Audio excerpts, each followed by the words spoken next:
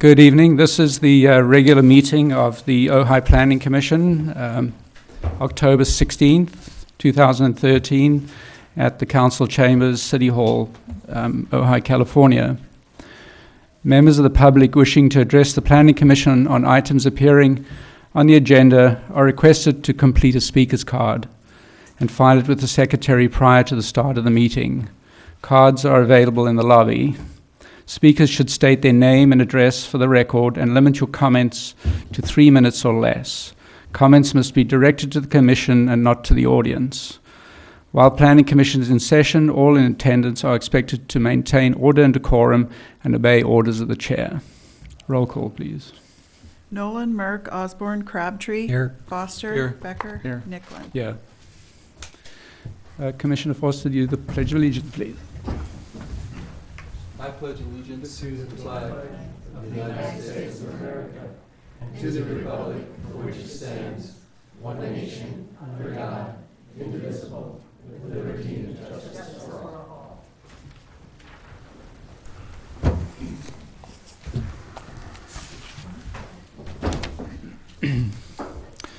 all. Public communications item is for members of the public to address the Planning Commission on items of city business other than scheduled agenda items. Matters raised at this time may be briefly discussed by the Commission and will generally be referred to staff and or placed on a subsequent agenda.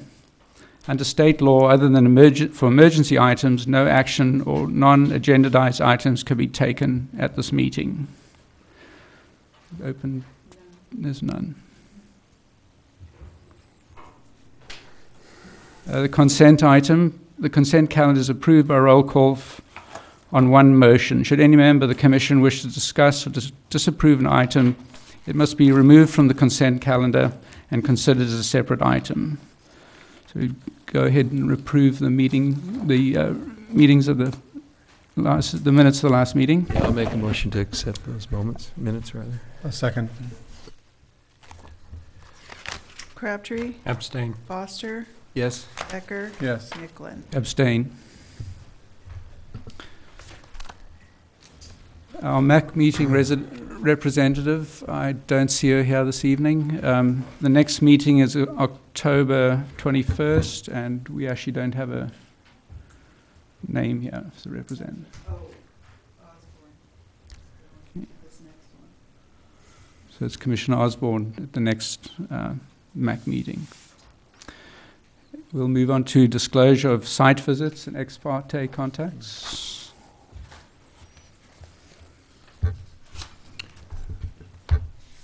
I've been to the Ojai Valley School and met with Katrina and the maintenance, the grounds person. I was with Paul on that meeting. I met separately with Katrina.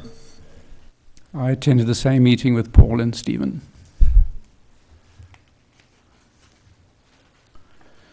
So we'll move on to public hearing item. It's number 2, the text amendment to the Ojai Municipal Code amending section 10-2404 and section 10-303 of the city's zoning ordinance regarding residential building heights.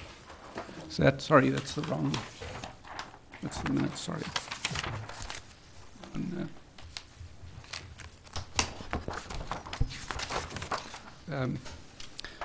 So it's item number 2. It's the public hearing and determine the project to be categorically exempt to the California Environmental Quality Act, adopting PC Resolution 13-13 and Design Review Permit 13-30 and Tree Permit 13-18. The property owner applicant is Ojai Valley School. Representative is Katrina Rice-Smith. And we open up to staff, please. Thank you, Chair and members of the Planning Commission. Tonight, the item before you is a request by Ojai Valley School for a design review permit, DRP 1313, and a tree permit 13-18. Ojai Valley School is located on El Paseo Drive, 723 El Paseo Road. It is bordered on the south by Ojai Avenue, and it's just west of Matilaha.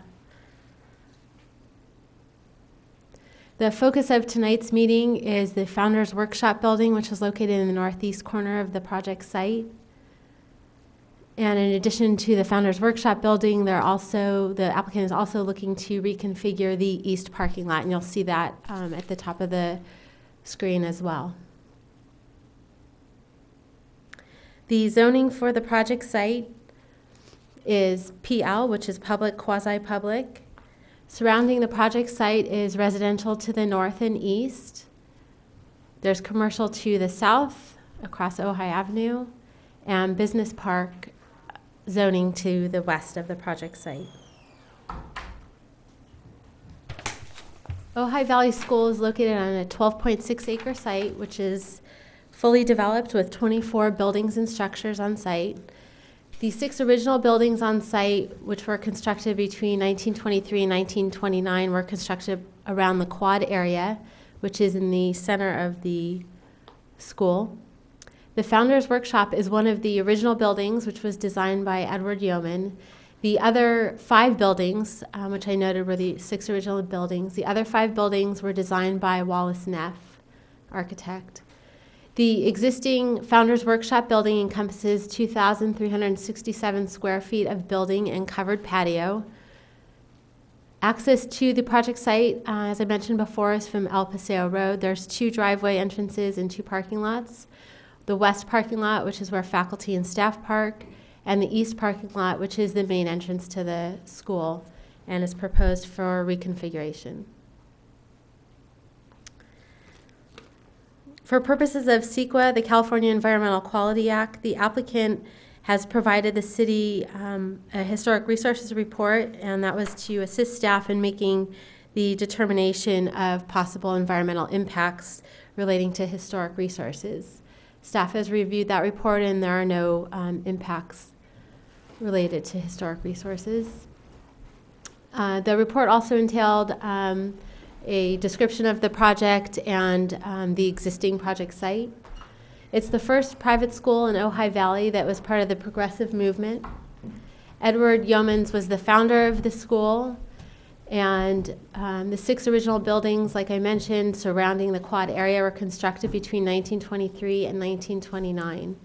They were all built in English Revival style by the architect Wallace Neff, with the exception of Founders Workshop. That was Yeoman's own design because he believed that the workshop was a center of school life. He believed in manual arts and hands-on approach to learning. The existing Founders Workshop is designed in an L-shaped plan. It's a single-story structure with low-pitched gable roof with stucco chimney on the north elevation, multi-pane wood awning windows with top hinge, and board and batten siding. I'd like to note, too, that the applicant is in the audience, as well as the architect, who are going to give a more detailed description on the architecture, but I'm just giving you a brief overview. The north-south wing, as I mentioned, is 732 square feet. That's the original wood shop building, and I've outlined it below in the site plan. There's also the east-west wing, which was built after the north-south wing, and it's approximately 1,635 square feet. There were later additions made to that building around 1960, and you'll see in some of the photos later in this presentation the additions.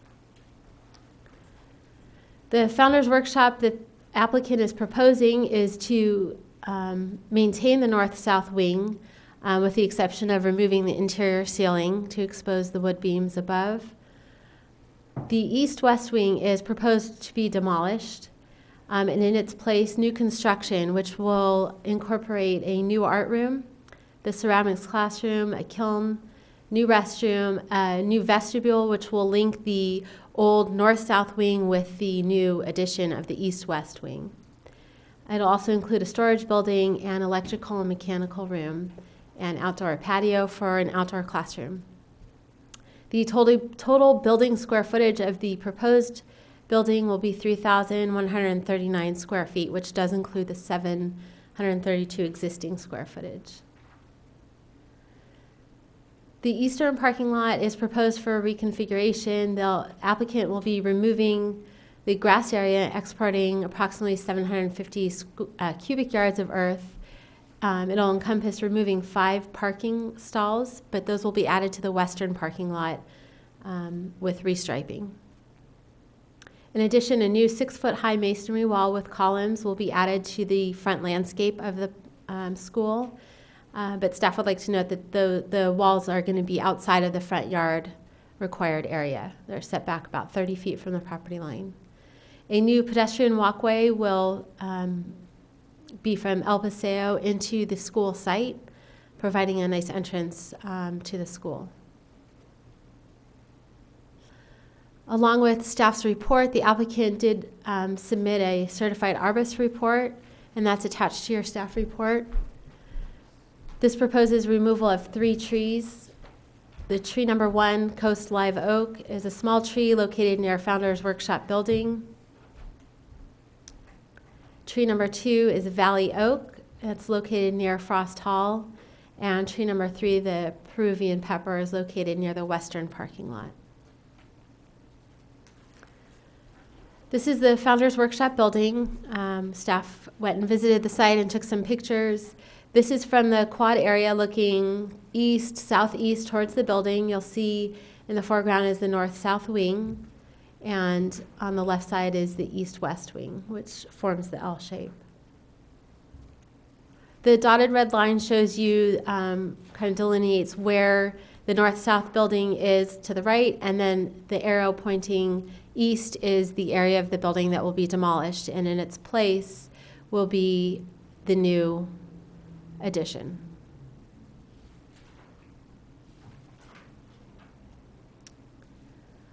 Located south of the north-south wing is an area that links the building to, I don't think there's actually a physical connection, but an addition that was built in between the 2 buildings. On the right side, you see the kindergarten building. So that area that's outlined in the red dashed line will be removed.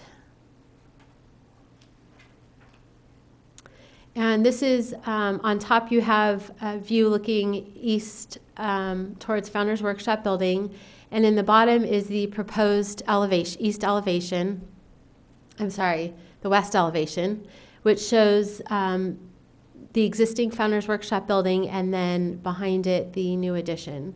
And you'll see the difference in height. The Founders Workshop building is approximately 16 feet in height, and the new addition will be approximately 22 feet. But just to note that the property does slope, so a portion of that new building is about 16 feet in height as measured from El Paseo.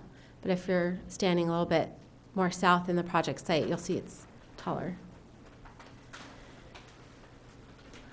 Staff did publish a notice of this public hearing in the Ojai Valley News, and a notice was sent to all property owners within 300 feet radius of the project site.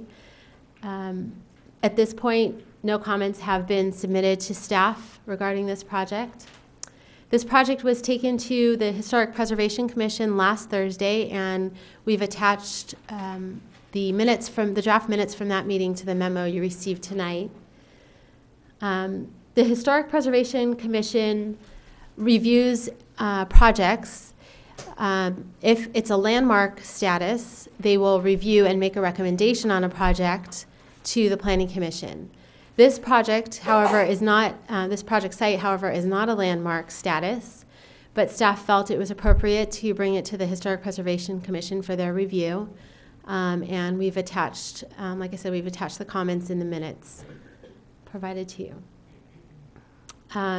Staff's recommendation tonight is to conduct the public hearing, determine the project to be categorically exempt per existing facilities, and adopt Planning Commission Resolution number 13, and it actually should be 1317, but I'm sure that Sherry will let you know when you get to that point. So at this point, staff concludes the presentation. If you have any questions, I'd be happy to answer them. As I said, the applicant and architect, and I'm sure some of the other team is in the audience and can answer questions as well. Thank you. Any questions for staff? None? Any questions for the architect? Yeah,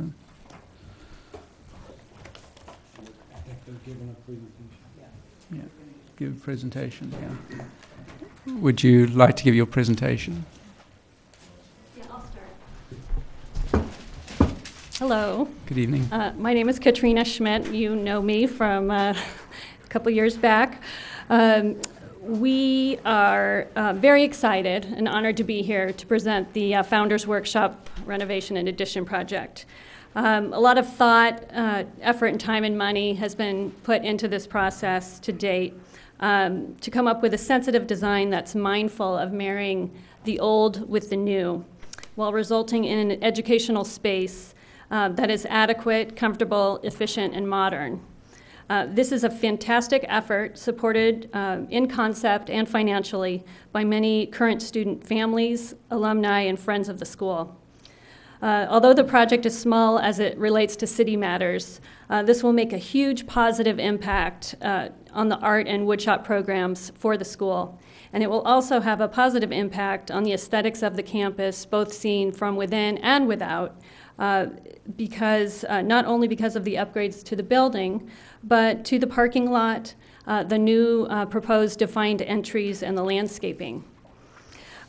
We've assembled a great team for this project. Mark Perry Architectural Firm is our architect, and Mark Perry is here, as well as Tara Brown, who will both be making the PowerPoint presentation to you. Of course, you know Tom Bostrom. He's the landscape architect, and he is here. Also, the historian that we use is San Buenaventura Research Associates, and Judy Trium is here if you want to ask her questions. And the builder is Andrew Stassi. He's also a local builder whom you know. Today from Ojai Valley School, to answer questions that you may have, Michael Mounsey, he's the president and CEO of the school. Karen Morse is the head of school of Lower Campus. And Mac Lajowski, who's the Director of Facilities and Ground. Many of you may not know we do have two campuses. One is the lower campus, which is pre-kindergarten through 8th grade, and that's located on this project site in the city limits. And we also have an upper campus, which is high school, and that's located in the county off of Reeves Road on the east end. We're very excited. Both schools are boarding schools. We're in operation 24/7, so timing is of essence for us, and we've worked a long time on this, so we're hoping, if all goes well, that we'll have this project done, at least the building, August of next year, the beginning of school year. That's the plan. So without further ado, I will hand it over to the architect. Thank you. Thank you, Katrina. Commissioners, Chair, good evening. My name is Mark Perry. I'm the architect for the project, and as an architect, these sort of projects are exciting to me. We see a project where it is a rehabilitation or remodel. My firm, we really enjoy that. One that has significance to the client, to the community, even bolsters that. This project is that. As it's already been communicated, the Founders Workshop is a key component to the school, its location and what the school represents. So as the architect, what we're challenged with and what adds excitement to the project is, achieving for OVS, Ojai Valley School, the intentions that are there to rehabilitate what is one of their main focuses for their education, their hands-on approach. So as a workshop, we're going to maintain the main component of it, but it is a rehabilitation of the other, and as Katrina said, the marrying of those two is a nice challenge, and we think that we have addressed it appropriately, we were asked to create a building which was welcoming, upgraded, but not overwhelming, fit in with the campus, fit in with the Wallace Neff style, and we think we have achieved that. So we're here just to present it, and we will, answer questions. At this point, I'm going to turn it over to my associate, Tara Brown, who is the project manager. She knows the real nitty-gritty on the project. Between her and I, we'll be able to answer and address any of your comments and concerns. Tara? Okay. Thanks, Mark. Have I got a clicker for the... Right there. Oh, right there. Thank you. Good evening, Chairman and Commissioners. I'd just like to present a little bit more detail about this project. I see that Heather went through some of the details with you, so bear with me a little bit. This is the proposed site plan, and while we talk about this project as a Founders Workshop, it's really the beginning of an overall upgrade for campus. And some of the elements of the project are being looked at as a starting point for the rest of the campus. So for instance, up here, this is where that new wall is going to be going in, the plaster wall, and you can see it in elevation there, a little bit small and blurry, but there it is. And that's going to go outside this entry and the west campus entry as well.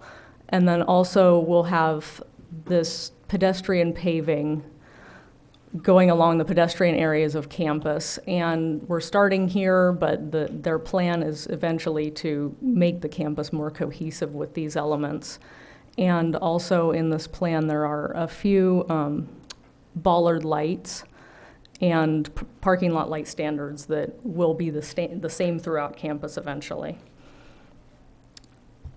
The landscaping that we were talking about, the trees being removed are here, down in this corner, and then at this pedestrian entry, because that was necessary in order to reconfigure so that we get this driveway coming in not on the edge of campus where it is right now. It kind of sneaks in the corner, but they wanted to create a more welcoming entry into the campus and provide some pedestrian access as well. Just to give you a little background on the project. So Heather talked about the original 6 buildings on campus, and you can see here these are the 6 buildings around this quad, and this here is the Founders Workshop, the one we're concerned with today. So these are some images of the buildings. As you can see, most of them looking around the quad are these white stucco buildings, green paint, green roofs. These are the Neff buildings, and this is our building here, the Founders Workshop. So it does sit across the quad from the other buildings. It has a spatial relationship with them, but it's definitely its own style. It's a very simple board and batten structure, and the defining features are these awning windows and this kind of stubby chimney element, which is really, those elements are different than anything else on campus. So the school has decided to preserve this original building as it is. You can see here it's going to need some upgrades. This is the siding. It has a good bit of wood rot. This is the interior. The painted floor is going to need to be redone, and this plaster ceiling will be removed to expose the original roof structure above. Let's see. So here is our original wing. This is the next addition, which was done sometime before 1929. These are some photos of that first edition. It's been compromised a good bit. The windows have been replaced with these aluminum sliders. It's been paved right up to the door, and the interior space has been chopped up a good bit. This is the current wood shop, which is in this really bad L-shaped configuration that's really not safe to be using with children having hand saws. So they're having to split up the classes right now to get them in that space. This is some of the other later additions. You can see this is, well, let's see. This is the next addition, and then there is a patio out here, and this is the CMU portion to the south. So this is one of the later additions with the plywood siding and aluminum sliders. And here you can see that CMU addition to the south, which will be removed as part of this project. This is the back patio addition with a corrugated roof. And the existing building has just been such a hodgepodge of additions. The accessibility is really poor. You can see here how these steps lead down with the door between the two classrooms, and there's no landing. And they're not up to today's standards in many other ways. Like, there's no insulation. The electrical service is not up to today's standards. And the whole thing really needs redone. And it insulates poorly. There's just a lot of issues here. So as you can tell, the significance of this building is really about the connection to the founder and the connection to the other original buildings, not necessarily about the architecture. So OVS has decided to keep this original portion that faces the quad. It's the portion that's been compromised the least and that they think could be rehabilitated. There is going to be significant expense and time spent rehabilitating that because all the original redwood siding will need to be replaced. And some of those original awning windows have been painted shut. One of them has been replaced by a window air conditioning unit. And so those items will need to be addressed. But that portion of the building, even with those issues, is the best candidate for rehabilitation. Plus, it's the original, so we're keeping that.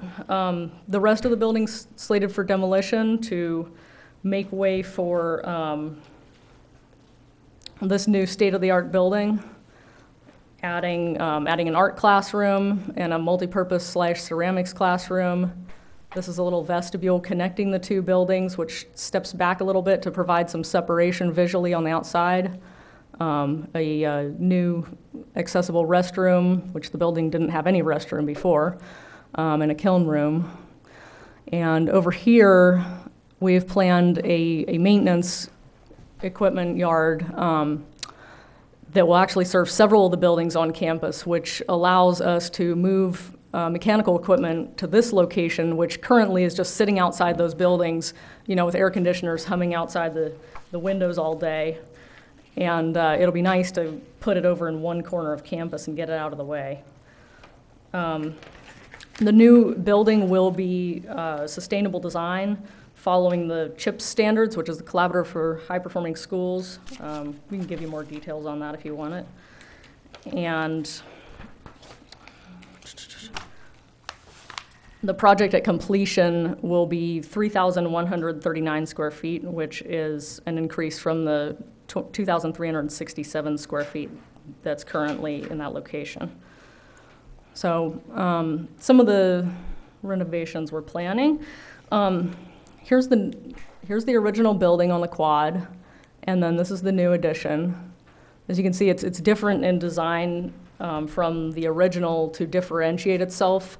One of the Secretary of the Interior standards is that the addition should appear to be an addition and not part of the historic building.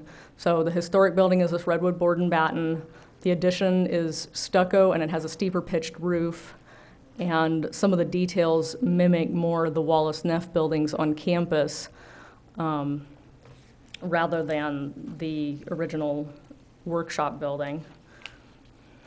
We're aiming with the addition to provide something that's more welcoming to campus because the current facade facing the parking lot is not super welcoming.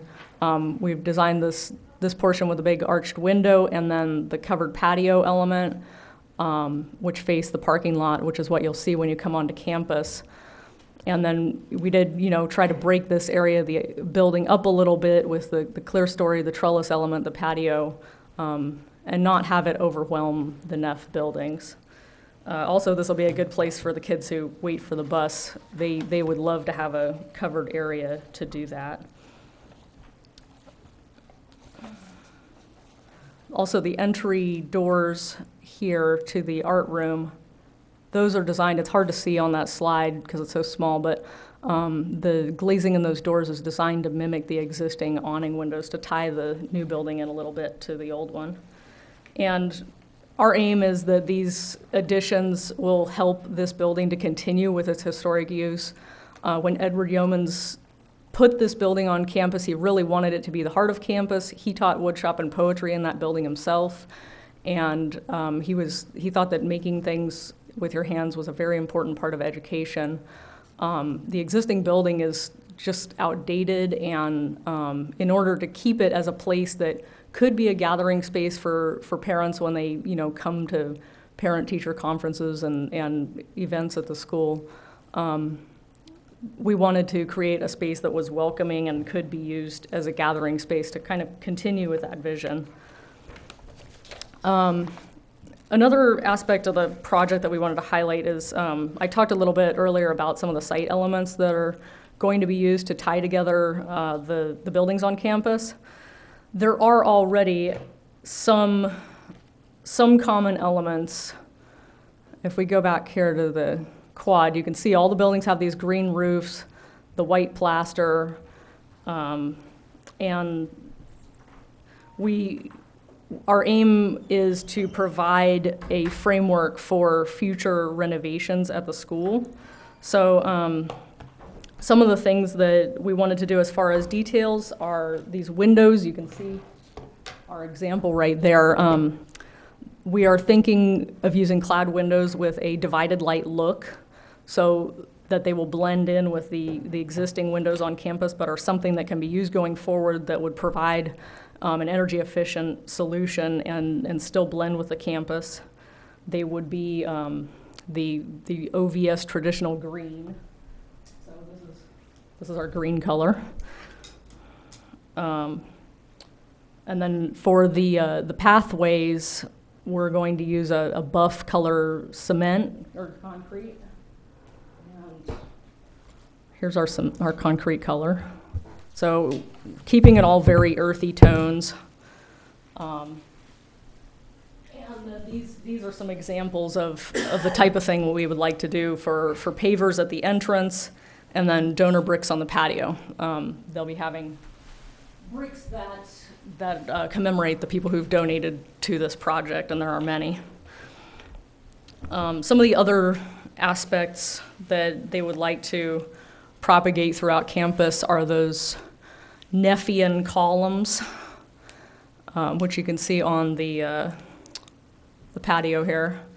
Those are present in a couple other buildings on campus, notably the pre-K building next door has a porch with similar columns. So they would like to use that as a uniting aspect there. Getting a little more into the details, the eaves at the building are an interesting design challenge. This is what we would like to do at the existing Founders Workshop. They'd like to add some rigid insulation to the top of the roof. So the total roof assembly will become deeper, but we'll be keeping the size and height of the fascia board the same. It has to be replaced, but we'll be keeping the look the same on the fascia. And that's because the existing building has no insulation whatsoever. And we think that by just raising the roof a couple inches and then keeping the fascia the same, it'll keep the same look. At the proposed addition, this is the detail. So it's very similar with a short fascia board. And then there'll be a radiused eave tail, which is present at some of the other buildings on campus. But going forward, they're going to be doing it on new buildings going forward. And for the windows, this detail is also similar to some of the other buildings where the stucco wraps into the window. And then there's a divided light window, so there'll be a 3-light window, and similar on the doors. This is kind of a close-up of that Nephian column detail, which we borrowed from another building. These are some of the light fixtures. They're all industrial style. Some bigger ones, some smaller ones. Obviously smaller ones at the porch where you want a human scale. Some bigger ones on the end of the building facing the parking lot. So those are some of the details. And with that, I'll turn it back over to the committee. We're really excited about this project, and we do look forward to hearing your comments. Thank you. Thank you. Any questions from the Commission?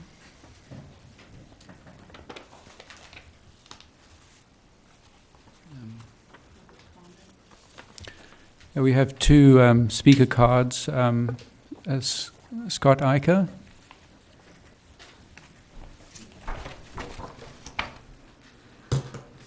Good evening, Commissioner Nicklin and commissioners and staff. I'm Scott Eicher. I reside inside the city limits on Park Road, and I'm here tonight to speak in favor of the Founders Workshop renovation project, and I'm speaking as an esteemed, quasi-esteemed alumni of the school.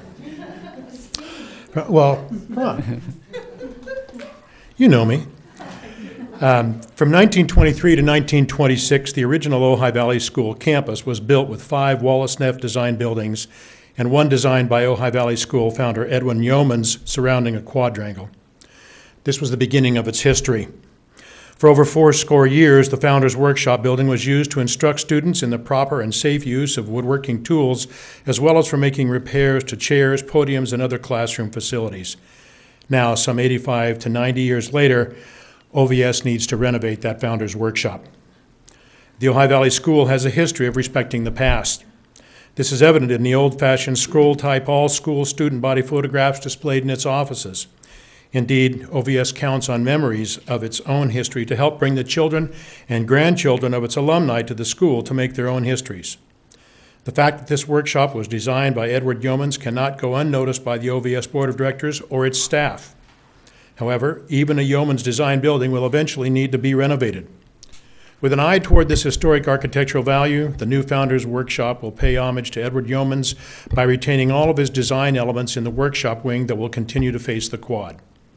By necessity, other parts will be altered in accordance with current health and safety codes and in light of more appropriate design for the new multi-use purpose building. Most of the new building will be just that, brand new. The new portion of the art room will pay homage to Wallace Neff by the selection of similar architectural features as those seen surrounding the quad. It will change the lower campus forever, but then the story of history is the story of change. Ojai has been and continues to be known for its independent schools. All of them have been here for over half a century and some much longer. The Ojai Valley School is improving its ability to provide relevant education to its family of students. The Founders Workshop renovation project will not detract from our community. It will not sully the name of Edward Yeomans nor Wallace Neff, nor denigrate their designs. I urge you to approve this design review permit and allow OVS to move forward with this project. Thank you very much. Thank you. We have another speaker card, Judy Treem. I was just only going to speak if anyone had questions regarding the history. Yeah. Do we have any questions for Judy on the historic side? Do we have any questions for Judy Treem? Thank you.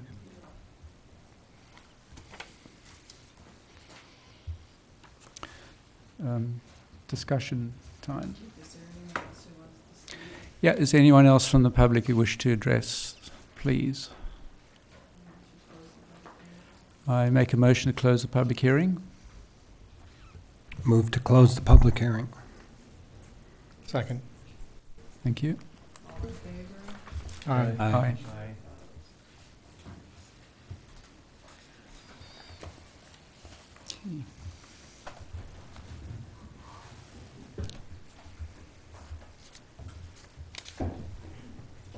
I'll get the ball rolling here.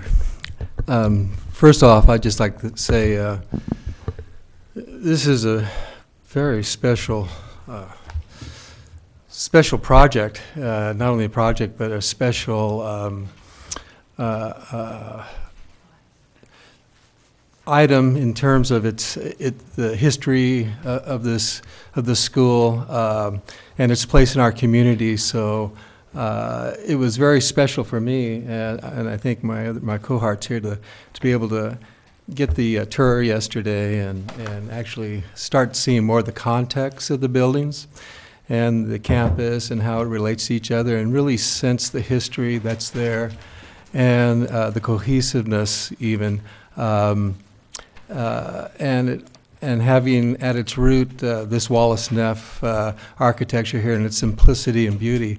It's a beautiful thing. So it's in that context, it makes this project very sensitive, and And I say, as a whole, I really like what I'm seeing.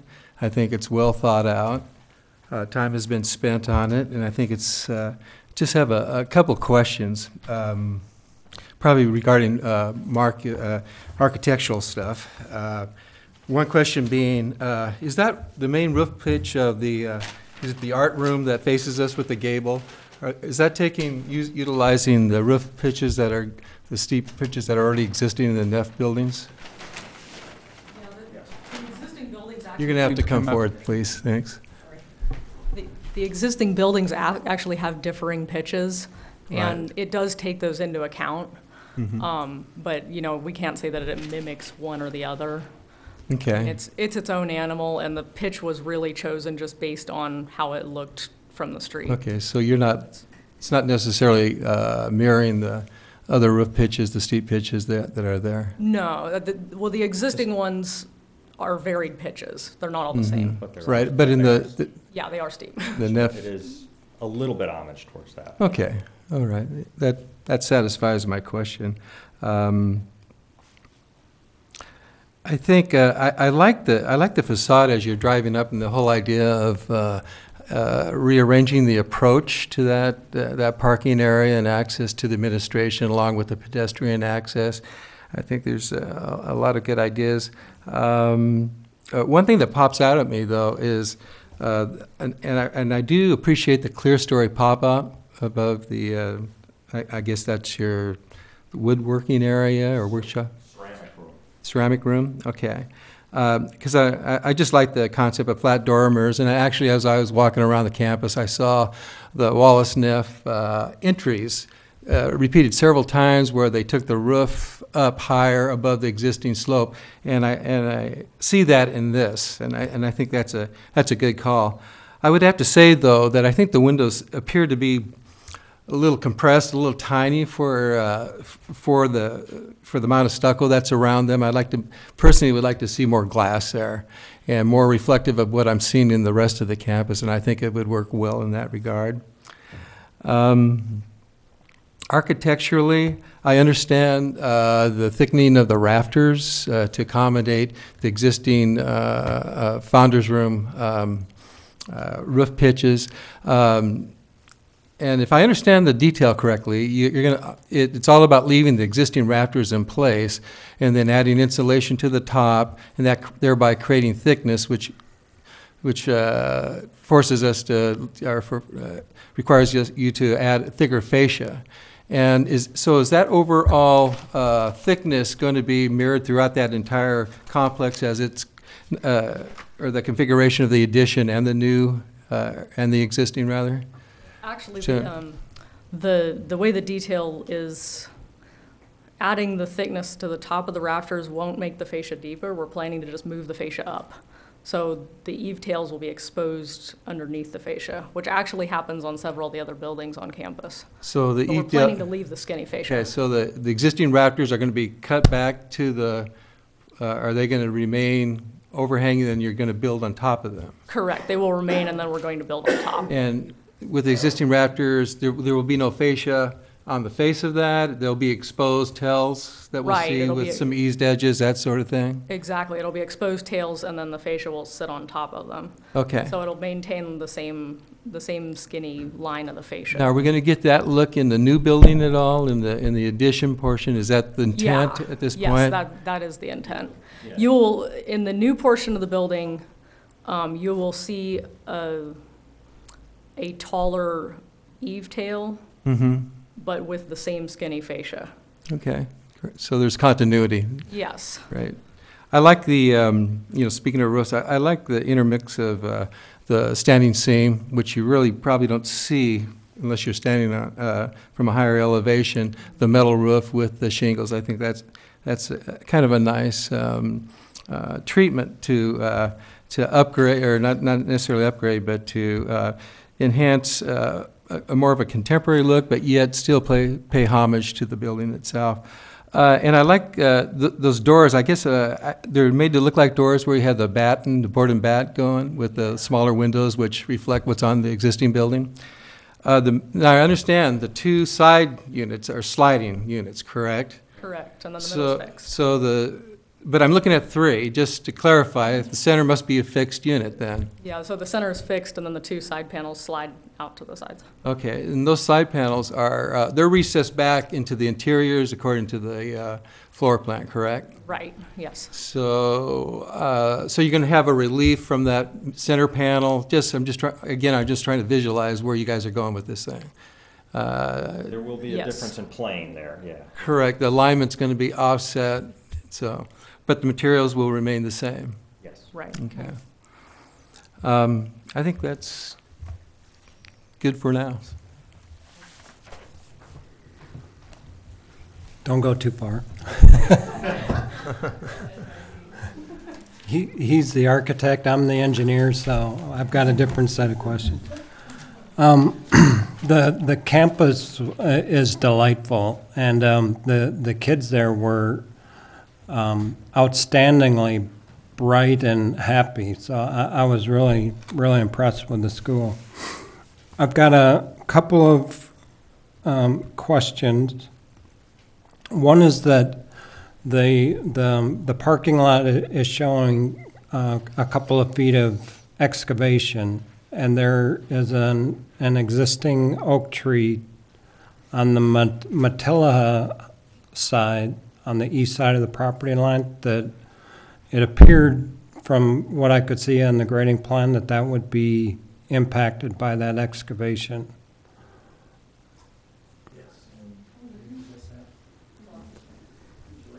Yeah, you can, or Terry, because we may have. out there and looked at 3. Flip a coin. Well, it's also, the civil engineers weighed in on it too. Good this evening. morning. Did they? Yeah. Okay, they moved the wall.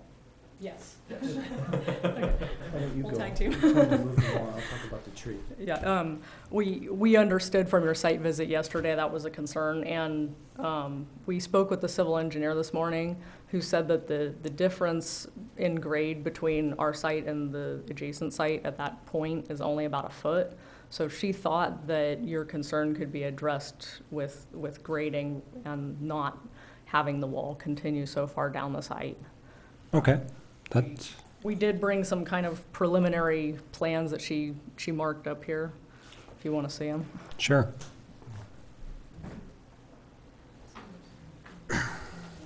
You went out and looked at the tree, right?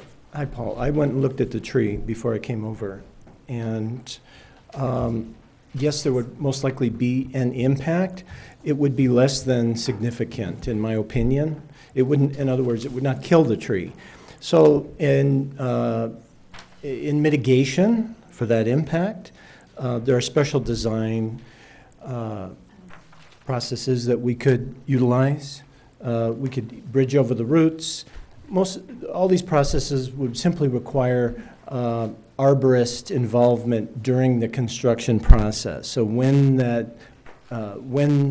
they go in there to excavate along that area, the arborist should be present to monitor the impact to the roots, then to make sure that they are less than significant at that point. And if they are, then I think that there are some mitigations that could be involved. One might be the use of permeable paving such as gravel just under the drip line of the tree. Possibly eliminating the retaining wall. If necessary, shorten 1 or 2 of the parking spaces. I agree. And while you're there, can you give a little of the background on your design, your landscape design? Sure. Just, Yeah, you're absolutely. a professional, and I'd just like to understand what you're trying to accomplish with What it. the theme of it is? Yeah. Yeah. Well, there's a couple different elements to it, Paul. One is the tree mitigation, which is required by the tree protection ordinance. So in mitigation for removing the trees that are protected by the ordinance, we will be replanting a number of trees, and those are shown on the landscape plan. The trees along the eastern perimeter of the property are all oak trees, coast live oak. And that really blends with the existing grove of coast live oaks that's part of the Matilla Junior High School campus. So there's a nice blending there. The other trees throughout the campus have been selected for beauty and shade and appropriate size at maturity. And there are a variety of them. I'm not looking at the plan right now. Also, the landscape is designed to have plentiful flowering color in it. There are some perennials in it. In addition, the school really wants to, this is a private elementary school, and so the school really wants to upgrade the appearance of the landscape and have plenty of color in it. And so the plants have been selected for two things. One is drought tolerance, because the water issue in Ojai is so critical. So all of these plants, and if you looked at the planting plan, you'll see that this, even this preliminary planting plan complies with the new state standard that the city is in the process of attempting to adopt. And the actual, what's called the WUCOLS listing, the water use classification of landscape species, the listing of each one of those plants is on that plant list. And you can see that all of those are in the moderate or low category for water use. So, but that does not mean that you can't have flowers. So what we have selected is a palette that is, we call it a Mediterranean plant palette, but also with regard to maintenance. In other words, you can put a lot of splashy color in there, but then that would require a lot of maintenance. So we've selected plants that we know will be fairly easy to maintain and give a lot of color and be drought tolerant. Does this answer your question? Getting there. Okay. Now I understand that there's a 6-foot block wall for screening of the parking lot, and I think that's a great idea. As you know, I'm on the Complete Streets Committee, and we work very hard towards getting street trees that will shade pedestrians and parked cars. So I love everything about your design, except that the trees are too far away from the walk to provide shade on those sidewalks. Yeah. So with that adjustment, I'd be really happy with it. Okay. I think we're open to that. Great. Okay, that's all I've got. Just saying about the architect and the engineer with me with plant background. I think the landscape plan has been very well thought out, and I would agree with Commissioner Crabtree. Maybe if we could have some more shade towards the street. You probably took into account with the opening going out for bus vision and vehicle vision out into the street. That might have been a factor in that decision. And your use of color and drought-tolerant color, I think, was very well thought out. So, thank you. Thank you. Question for Tom. Tom, if I may just butt in here. And you probably played part in the hardscape as well in designing that? Yes, Stephen. So that area in front of the admin building that looks over the grassy quad area there, it looks like you have a complete circulation, then it just stops on the north side and the south side, and old asphalt remains. Correct. And I'm wondering, it's such a small area, it just makes sense to complete the loop and fill that in, unless there are other special considerations I'm not aware of. There are, and that Tara alluded to it in her presentation, that this is the initial effort in a, let's call it a campus-wide upgrade of things like paving, circulation elements. So around the quad, we've just done what is absolutely necessary for this project. Most likely in a subsequent project, that little gap that you're pointing to would be filled in, but it would be then designed as part of something that would probably entail the whole quad. Okay. Thanks. I didn't have a question for you, Tom. Thank you. I don't want to repeat some of the issues that are not concerns, but just items were already brought up by the other commissioners and already asked and answered. I like this. I think it's going to be a great project for the school. I'm excited for the school and the students and the alumni as well. I think everyone can feel good about it. I've done a number of renovations and restorations. That's kind of what I like to do. And obviously the Founders Workshop has been kind of kept in its original state. And I think that's I'm glad you're doing that. And I'm also happy to hear about how you're going to address that original building. I think it's going to look really good. I'm also very happy to hear that you're going to consolidate and improve your maintenance, not your maintenance, but your utility systems, your electrical, and with the single transformers and things like that. Those make a huge difference for future phases, but also make a huge difference when it comes to safety. And I was really glad to hear that. It will also allow you to remove some of the more blighted apparatus around the campus, I know, when you do those other phases. I know I did read the historical report. I did go through the easterly wing, and with an eye towards what could you save in there. And it looks like over the years, and perhaps this building didn't look the same 40 years ago even, it looks like it's really been chopped up. And, you know, being one that likes to take old materials that can be reused and made part of the new addition, the only thing I really saw in that building was perhaps the floor could be used somewhere in the addition. The rest of it just seemed like it had been kind of hodgepodged in there and kind of thrown together over the many years that it was there.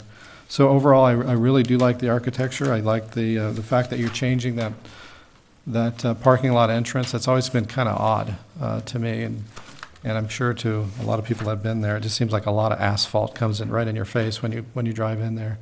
Although I do appreciate it that when I'm in my big truck, I can turn around. I'd prefer just to park somewhere else and walk in there, though.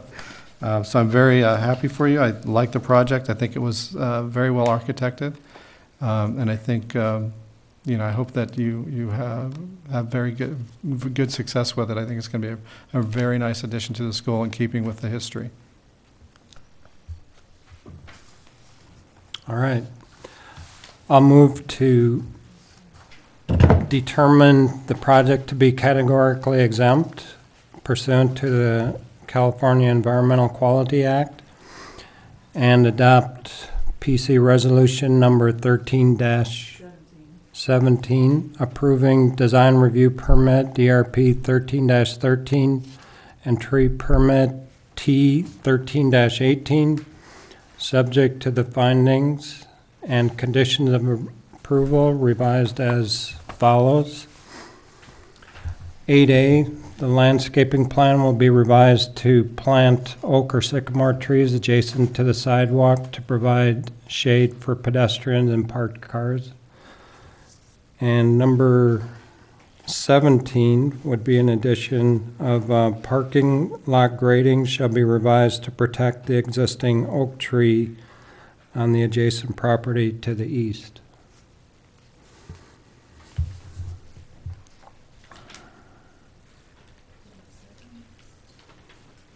I'll second the motion. Any discussion, please. I would like to include enlarging those windows, those clear story windows. I think there's an issue there that I'd certainly like to take. Ideally, it'd be great to see it before we approve the project, but I think that could probably be done between staff and the architect. And you could give me a call and we could come in and take a look at that particular feature. Certainly. Take a look at that. And before, that would be the only thing I'd have to say architecturally. I didn't have really time to read the final tree report from Mr. Inaba, and I just would like clarification on that oak tree, the cabled oak tree, and its condition. Could we just address that before we move on with a motion? at this time? Is that possible? Do we have to open up the I think public? we have to open up the public hearing, I believe. Can we? Tom, would you like to come up, please? You're right, Tom. So it's just not clear to me the necessity to remove that. I know there's concerns, potential concerns. I did read what you read about that, or wrote about that, and saying that there was no confirmation on any degradation on the interior of the tree at this point. The signs were pointing towards that eventuality. Just want to get clarification on that, because it's a beautiful tree. It's kind of by itself out there. I don't see it presenting so much a hazard, at least in its proposed location, in conjunction with your new design. So could you expound on that for us? Sure. I believe in my report I said that the tree is in decline. And so it's just a matter of time. It's not a short-term decline. It's not imminent, nor is it probable that it will fail anytime soon, but it is in decline.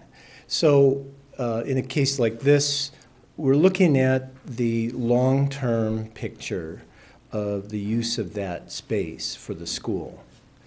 And so taking the long-term view, we're taking that tree out, using that space for parking, which is essential right there to create the whole entrance to the school, the arrival sequence, so that parents coming for admissions to visit the school, there's a whole entry, arrival, patio right there. That's part of this whole design.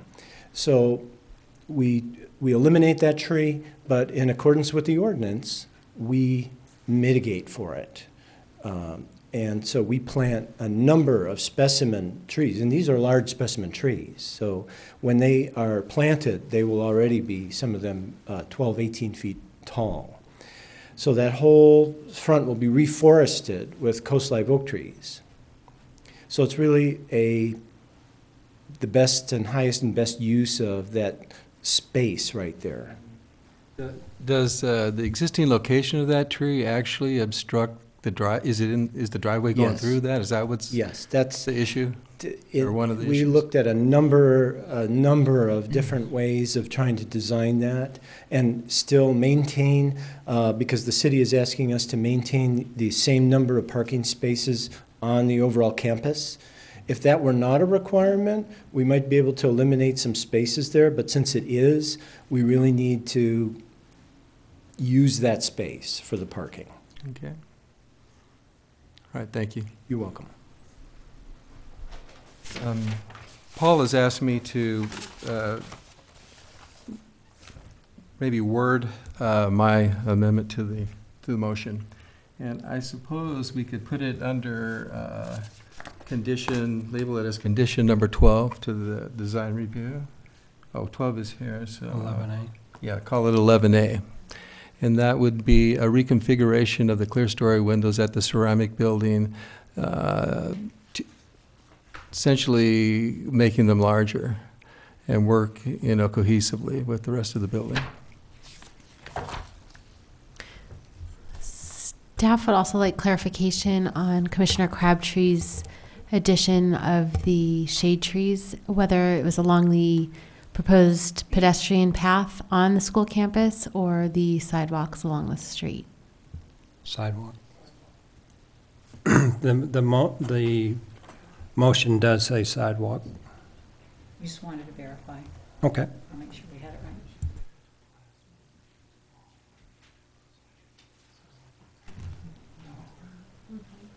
Are you okay with the amendment to your motion, Commissioner Crabtree? Yes, I would amend my motion to include Commissioner Foster's requested change to the clerestory windows. Commissioner Becker, you're okay with the second for that? I'm okay with that change. Any more discussion?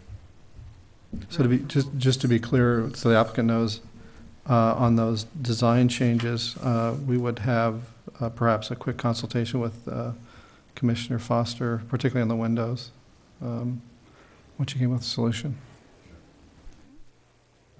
Ready for roll call? Crabtree, Yes. Foster. Yes. Becker. Yes. Nicklin. Yes. Osborne. Yes. Motion passes.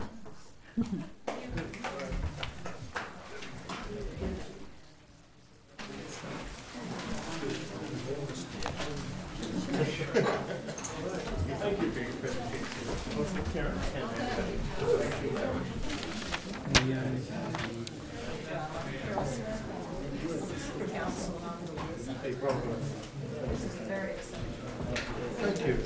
Appreciate it. I look forward to it. And thanks for coming. Such a great presentation. I know.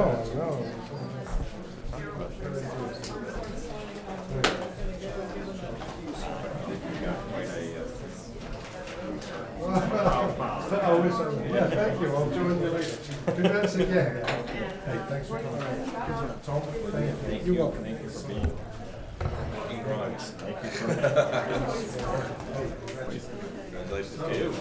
Right, we move on to item number 3, Director Report and Director Actions. In your packet, you found that we've been somewhat active with a variety of items, pretty straightforward, a couple new signs, and then I'm afraid to say a lot of removal of hazardous trees. And as you know, we've been fighting through that with the drought and everything else. If you have any specific questions on any of those items, I'd be happy to try to address them. I've got a recurring situation with the mob shop. They were conditioned to plant street trees on Ojai Avenue, and they still haven't done so.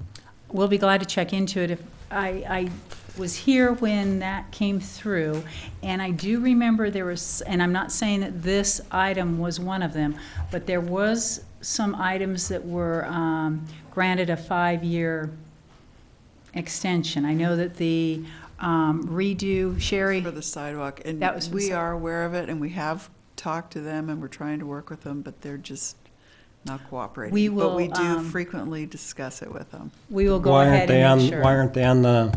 Yeah, that's not on this. This is the director, so it'd be the next item that I think. Oh, we'll talk okay, about. okay. But I'm jumping the gun. I think that what we would like to do is, based on your comment, we will pursue it based on the next item we'll be discussing. Okay. It has been brought up before. Hmm? It has been brought up before many times. Many times, yeah. So no questions on that one. I'll go forward to the next item, which is our code enforcement we're actively pursuing. We met with the city attorney recently so that I was wanting to pursue and understand what we could do as a whole to try to get through some of these older items. As I indicated to you just now, I'll be happy to add the mob shop as one of our items on this list, and we will pursue things. We are actively spending quite a lot of time on code enforcement right now. You will be seeing some changes as we go forward based on the meeting that we had with the city attorney and things that way, and our steps and what we're doing, but we'll explain that as we go forward. If you have any specific questions, I'll try to answer those. I just have one question again. I see it's been closed. Item number C, 13-97. Okay, just 1 second.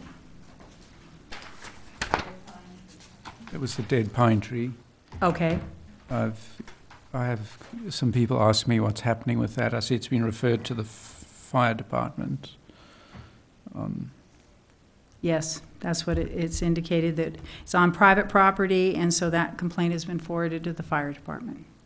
Okay. So the city is not working on that one currently. We have asked the fire department.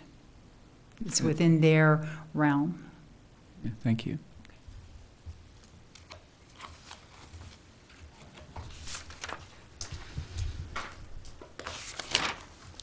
We'll move on to item number 5, future agenda items. Currently, your next meeting is November 6th. We do not have any formal items showing up on that agenda. We have not canceled that meeting, though, because we are still working with applicants on things. So I would ask you to bear with us. We'll, for a public notice, we'd have to notice by next week, or the 25th, which may be next week. And so we'll keep you posted as to whether we will be having a meeting that night or not, but I'd like to keep it open so that we could add something if necessary. Excuse me, one note too is there's 5 Wednesdays in this month, so that's why you will have an extra week in between. I'd like to maybe add the reason if you recall, Sherry, you might recall this, we came up with the future agenda items for a couple of reasons. One is to suggest future agenda items. So one thing I like to suggest is, and we've talked about this before, you know, I love these large packets. They're great for laying out on my large kitchen table and looking at them, and I did. I would, you know, we're coming to the end of the year, and what happens at the end of the year is we rapidly approach the new budget season, and so much goes on in that January, February, March that we don't have a lot of time to give input into the budgeting area. We've talked about it before, and I think we've come along far enough. I see Paul's got his iPad. I have an iPad. I know you do. That I think maybe considering, and it would save the applicants a lot of money, sending these types of files and requesting that submissions be consistent with the 11 by 17 as their packet, Certainly. if needed. Mm-hmm.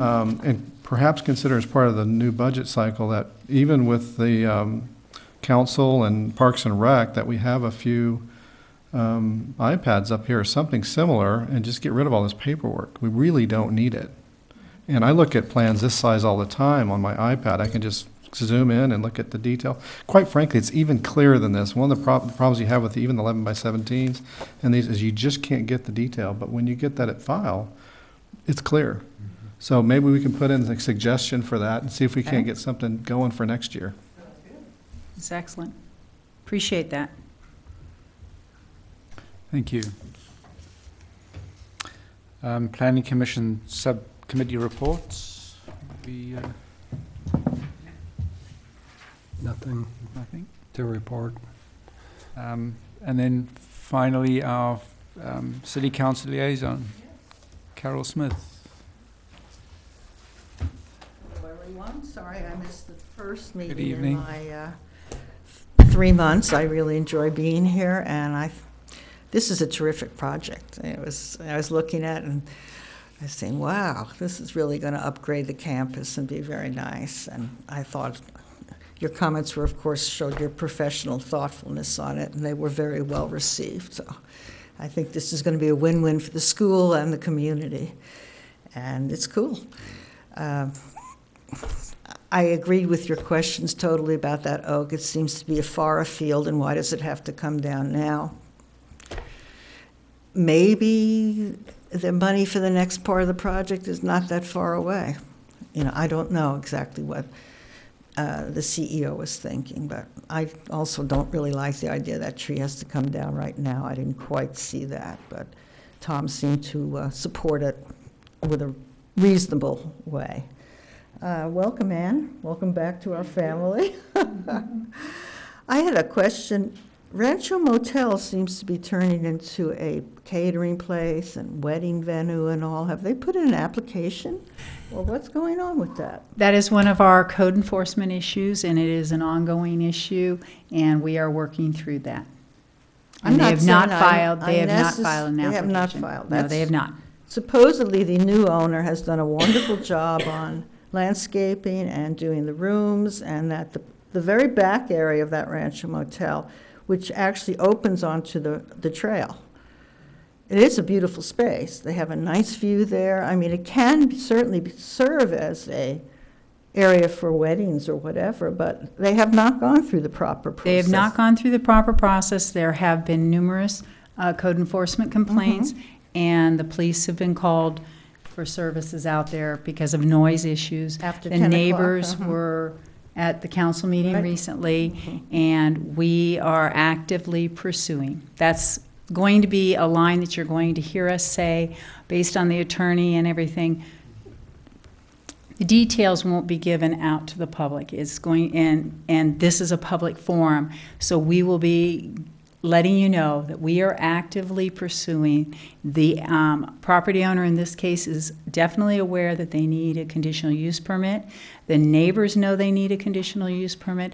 The neighbors are well aware of what they need to do in calling the police if it's after 10 o'clock. And so we are all actively pursuing. Okay, I just don't know what he was thinking to go ahead with this huge project and the landscaping without putting these steps. You know, it always amazes me. What was that case, the $20,000 rock wall on North Signal, and he never got a permit for it? I mean, I don't know how people think sometimes. It's just, it's totally irrational to spend that much on a project that basically could have been torn down because, you know, it was, believe me, it came to you guys and you said, no, it has to go because this, and that. And it came to us, and I think it fell into the feel sorry category, and they promise they will never do a thing without coming to the city again. But I don't know how people think about these things. It's really a shame. Irrational exuberance. What is it, who said that? Greenbaum or somebody? We had a special meeting on the housing element with real estate agents on Monday night, and I was back for that. Interesting. They are, and I understand their point. You know, the housing element cycle that ends in 14, of course, which we submitted very late, but it had the amnesty program, which we were very fortunate that Sacramento allowed us to consider. But in fact, the amnesty towards owners who can to come in to report a second dwelling unit that is non-permitted would be up January 2014, okay, which is coming right up. But apparently, in the paperwork, there was a difference between the housing element and now the ordinance is on the books already. So that was one question.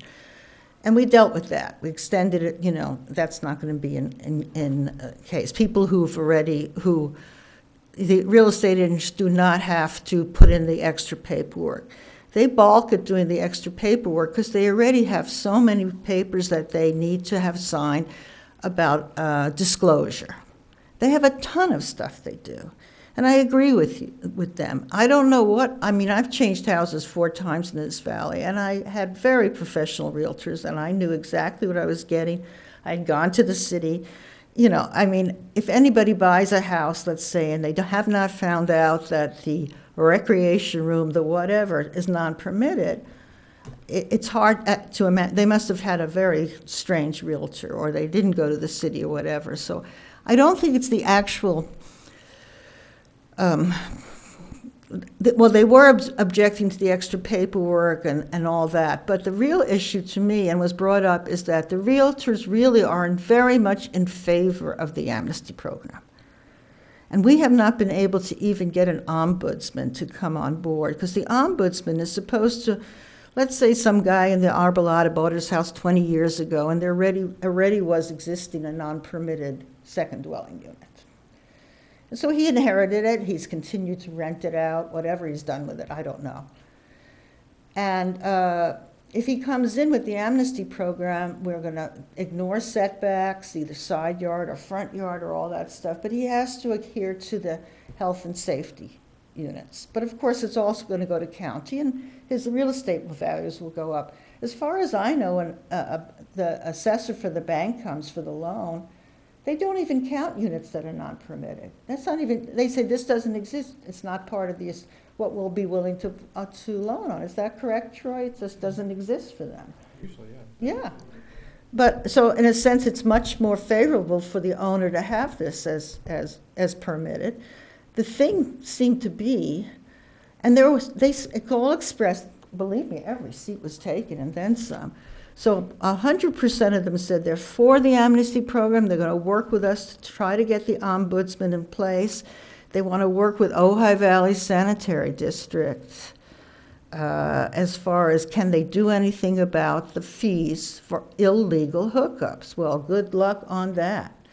I mean, what do you tell someone who has a legal permitted second dwelling unit, who's paid the $15,000, has been collecting rent on this or whatever it is, and somebody who has had it for 15, 20 years and has been collecting $1,000 a month for a rental they have on their property, and says, I can't afford the $15,000 fee. Come on. You know, I have a hard time with that. I don't know how that'll work out.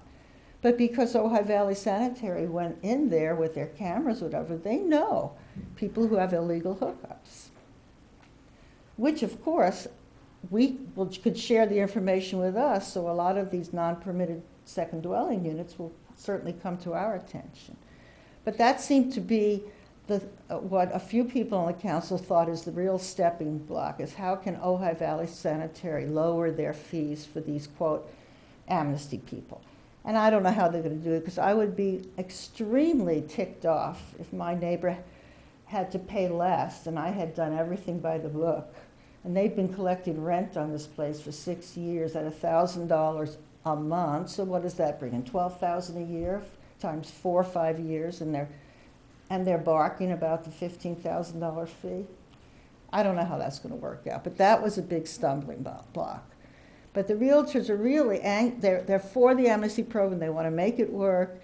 They want the owners to come forward. Their assessed value of their property will go up. Their taxes will go up too.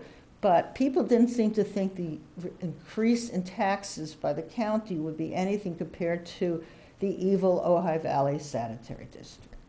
So I don't know about that. To me, again, you're talking about people have reaped the values of this, and the district hasn't gotten a penny. So if anybody can come up with a solution to that, it would be great. But I think in general, it was a very productive meeting. And the realtors, I'm happy to say, seem to be much more on the city side, that we want to get these units passed. We want to make them legal. We want them to count towards our housing element. So I think it really worked to have much more of a team Ojai approach rather than the realtors always feel the city are imposing things on them. So that was real good. And that's about all I had to say. Well, thank you for your work. Thank you. And with that, I'll adjourn the meeting.